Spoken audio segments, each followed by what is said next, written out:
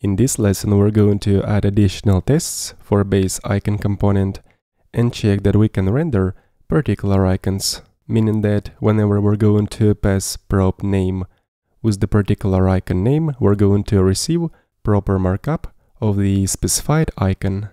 Since inside base icon component we are extracting particular icon by using prop name out of icons object, and this icons object is defined inside icons.ts module. It is basically a mapping between icon names and corresponding icon view components.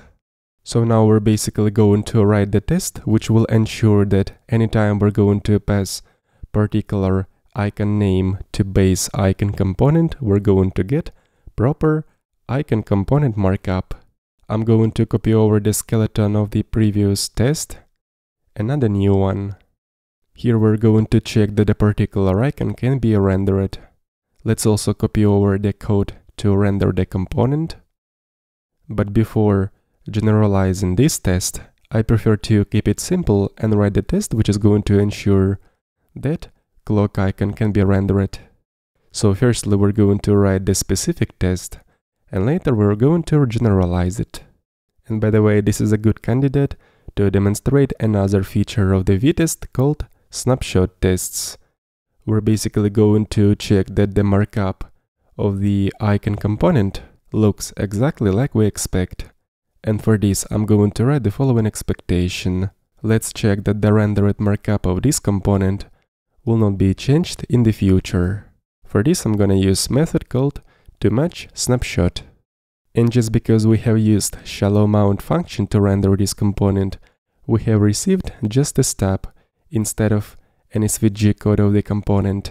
But in this case we have to ensure that proper icon markup will be rendered, so shallow mount function is not gonna work in this case. I'm gonna replace it with mount function, and we'll get the full code of an SVG icon. That's what we need for this test. And as a side effect, if we use toMatchSnapshot function in the test, when the first time this test gets executed, it is going to generate snapshots folder with the snapshot of the value that we have specified, while :expect function, in this case, this snapshot contains the rendered markup of an SVG icon. But just because we have ran this test the first time when using a shallow mount function instead of a mount, this snapshot contains stub instead of an icon component markup. So we'll have to regenerate this snapshot, and we can do this by pressing U in the terminal. And now that snapshot is regenerated, we can take a look inside the snapshot file again, and here we're seeing the markup of an SVG icon this time. And from now on, whenever we're gonna run this test, it is always going to pass, unless we have modified the markup of the clock icon component.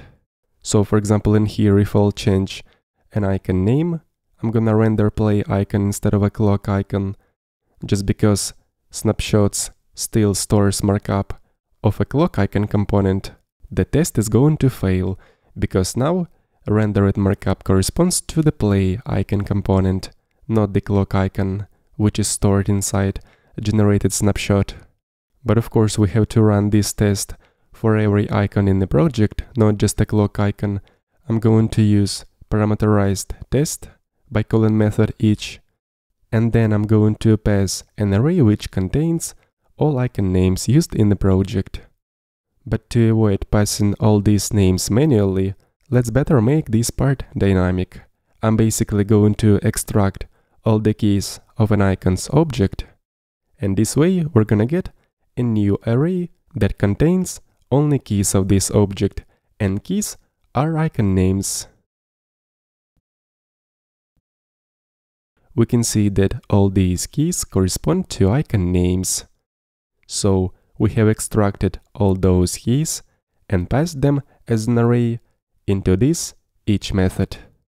Let's take a look what this array looks like. I'm gonna print out this array in the console, and here we go, this array contains all icon names.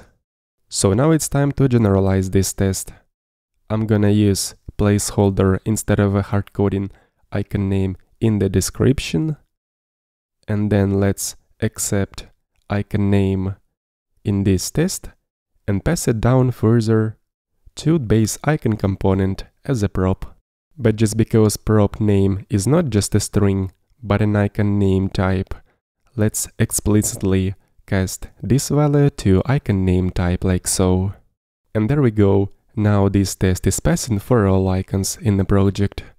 There may be a case where there will be some issues related to snapshots, so it might make sense to regenerate all these snapshots by pressing U. And after doing that, all these tests are supposed to pass. And of course, this time our file with a snapshot is going to contain the markup for every icon component in the project. And if markup of any of those components will be even slightly changed, this test is going to throw an error, because it checks strictly that the markup should match exactly the markup stored in this snapshot file. So let's demonstrate this. I'm going to intentionally swap two keys around inside icons object so that now this object has a mismatch and stores wrong Vue components under different keys. And indeed, test is throwing an error right now because markups of some components do not correspond to proper ones. At the end, let's run all tests in the project by pressing A, and all of them are also passing. Let's continue in the next lesson.